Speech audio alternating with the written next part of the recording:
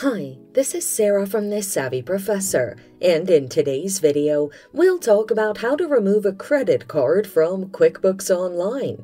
This video will take you through ways to do so and more, so watch until the end. Here are the factors to consider before deleting the card. Ensure the credit card has no pending transactions. Ensure that the credit card has no automatic payments set to it.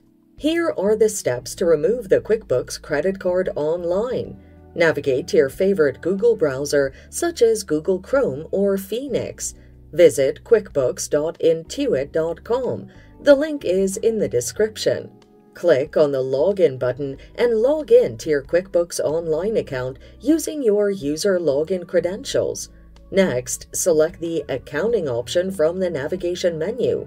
Click on the Chart of Accounts tab from the Accounts section. Next, select the QuickBooks credit card that you want to delete. Select the Delete option from the Accounts Action drop-down menu. Confirm your decision to delete the credit card account. So, that's how you can remove your credit card from QuickBooks Online. It's that simple. Thanks for watching. Till next time.